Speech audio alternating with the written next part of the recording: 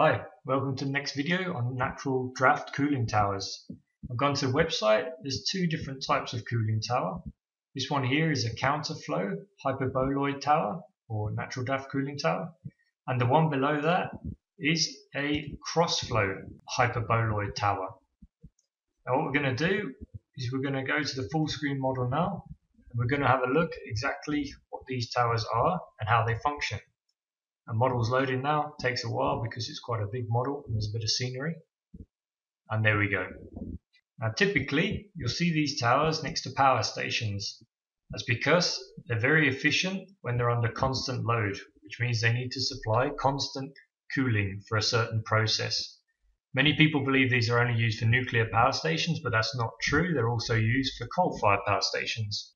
I'm guessing most people have seen these towers before, and that's because they're quite colossal in size. They can be up to 200 meters high and 100 meters in diameter at the base. Normally they'll be constructed from reinforced concrete or steel, and although they're very efficient, they're also very costly. So you'll only see these where there's going to be a constant load or a constant cooling requirement for many, many years. So this tailors well for the power industry, particularly nuclear power stations or coal-fired power plants, etc. It wouldn't be as good for other industries where the cooling requirement is not so high and 5 years later the plant might shut down. Towers such as this are required for cooling down steam exhaust. Now normally for a power station you'll have steam exhaust passing into a condenser. Then the cooling water will cool down the exhaust steam and turn it into condensate, and then this condensate can be pumped back to the boiler where it will be heated up again, turned to steam and go to a turbine. The cooling water though, which cools down the steam, will return to the cooling tower and the heat will be taken away by air. Now this whole funnel shape, the whole tower is designed to induce air into the base and expel air at the top. This is called a stack effect. Hot air rises, and that's the whole principle behind the tower. The unique shape is there because it saves on materials when building, but it also accelerates the upward convection of hot air. So it's going to expel the air quicker. This raises the overall efficiency and also allows a much higher rate of cooling. We can see 3 pipes on this side. 2 of them are small and 1 of them is large. We'll just zoom in a little bit further here and get a look at the 2 lower pipes, the ones that are a little bit smaller. This one here is a discharge pipe from the water basin. And what's happening here is the water's being sucked from the basin. There's a hole over here underneath the concrete and it comes out of the pipe here. This will then connect to a pump house, and the pump house will pump the cooling water to the power station, specifically to the condenser. The second pipe here is the cooling water return. This pipe will be slightly warmer, and this is going to go inside to a sprinkler system, which we're going to have a look at in a minute. And if we go further up the tower, we can see here this large black pipe. Not all cooling towers will have this large black pipe, but it's actually for expelling flue gas. We're going to talk about that later as well. So let's go back and we'll have a look at the cross section of a counterflow cooling tower. Again, this might take a couple of seconds to load up, but I'm sure it'll be worth it. So now you can see we've taken a cross section of the cooling tower, about a quarter of it's missing, and we can see that the black flue gas pipe here, this is coming from the boiler. So coal will be burnt, the exhaust gas will run into the pipe along here and then be expelled out of the center of the cooling tower. The reason for this is because expelling the flue gas out of the cooling tower actually saves a bit of money. You don't need to build a separate stack for the flue gas if you can expel it out of this cooling tower. So that's what they do, and also the flue gas is relatively warm. It'll draw up through the tower, and then cooler air will also be drawn in to replace that which is displaced. The cooler air will be drawn in here at the base. We can see these grooves here, or this empty space. That's where the cool air rushes in, and the hot air rises and expels through the top. If we keep going down, we can see the 2 pipes we talked about earlier. We can see the piping here, the suction here to one of the feed water pumps to the condenser, and then the discharge here coming back So the water here from the water basin is relatively cool, or is cooler than the water coming back through this pipe, should I say. And it will draw down here, go to the condenser, come back slightly warmer, maybe 10 degrees, maybe more, who knows, depends on the system. Come back, and then it will be distributed to a sprinkler system or a nozzle system. Now what happens here, you can see all the nozzles, they're all laid out in a pattern.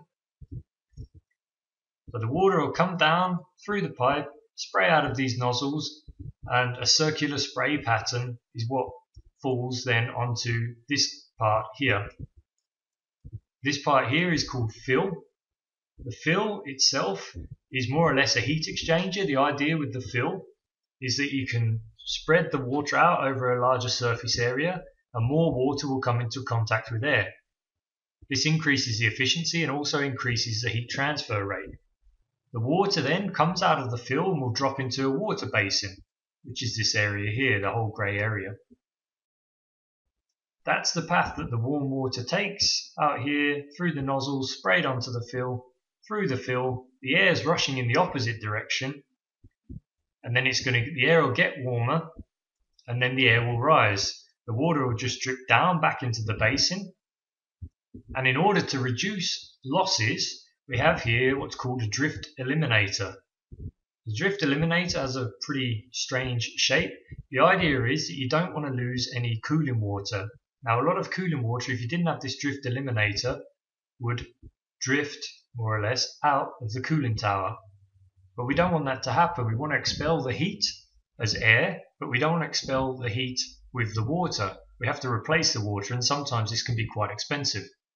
So what we do, we have this weird shape here, and any water droplets that come out here, they'll impinge upon the drift eliminator, condense, and then drip back down into the water basin, so we can reduce our losses by quite a lot there. Normally, for a tower like this, your losses should be less than 1%, and this means that you don't need to take so much from your water source, which might be city water, unlikely, but it could also be a lake or a river, which is much more likely. If we go back up to the flue gas exhaust here, the main reason that you'll only see this on modern power stations is because you cannot normally just discharge flue gas here and out the cooling water tower. The reason is you'll get the exhaust gas mixing with the condensate or the plume, the water plume that comes out of the tower, and this creates a very corrosive environment. Now you obviously don't want this, so you'll only ever see this installation or this kind of setup for a modern power station where they have some form of flue cleaning, particularly desulfurization, and then it's safe for the flue gas here to exit without the entire environment here becoming corrosive and the corrosive gases then eating away at the cooling tower. These gases will actually mix with the water droplets and cause something very similar to acid rain, so that's absolutely something that you do not want within this space. If we go back down now, we can have a quick look at the water basin. The water basin is just a space really where you can store a relatively large amount of water. There has to be a good head of water here because the pumps, which are quite large, are going to be drawing from the reservoir. The reservoir itself needs to be dosed with biocide, mainly to prevent bacteria growth and Legionnaire's disease. Legionnaire's disease has been found on a couple of cooling towers in the past. And what happens is you have Legionnaire's bacteria here within the water basin, and it will be drawn out through the water plume and expelled out of the cooling tower. So we'll go back up here, and the Legionnaire's disease or the bacteria itself will be expelled here, and then this goes into the atmosphere. Unfortunately, this is not very good if you live nearby. I believe the last time this happened was in France, and about 21 people died. So that's essentially how the whole cooling tower works. The stack effect, drawing cool air in here, the air gets heated up by the water as it's sprayed down onto the heat exchanger here, or the fill. And then the hot air rises, this in turn also draws more cooler air in. And then the process continues and continues in order that the power station, the turbine, can stay online. But unfortunately it's not always that simple. These towers might be built in areas with sub-zero conditions. This essentially means that the water is going to freeze. There's too much water here to dose it with antifreeze or something similar. So what many plants try and do is regulate the water temperature so that it's approximately 4 or 5 degrees as it exits towards the pumps. This means the entire basin should ideally be above 4 or 5 degrees, and therefore you can prevent freezing. There are other things that can be done in winter. One of them is to drain the tower down. This obviously prevents any freezing because there's no water in the tower anymore. Another method is to heat the water basin, although this is a slight loss of energy. But generally all these problems with winterization, they've been overcome usually just using a bit of ingenuity. I'm just going to go back out now and we're going to have a look at a different type of tower. It looks very similar but it's slightly different. This one is called a cross-flow hyperboloid tower. The principle is more or less the same, but it looks slightly different at the base. The same components are going to be used as before: the spray system, fill and drift eliminators, as well as the tower shape itself, which is more or less the same. You can see now the model's just loaded up. If we have a look at the suction and discharge, the suction is here again from the reservoir. Let's go to the pump house and the power station. The discharge is through here. This is slightly warmer. It's going to be discharged through the nozzles onto the fill, which is a heat exchanger for more or less. Oh, apologies, I've gone a little bit too far there. So it sprays onto the fill, will drip down. The air will increase in temperature and pass through the drift eliminators and then into the tower and up through the tower. The water itself will drop down through the fill and into the reservoir.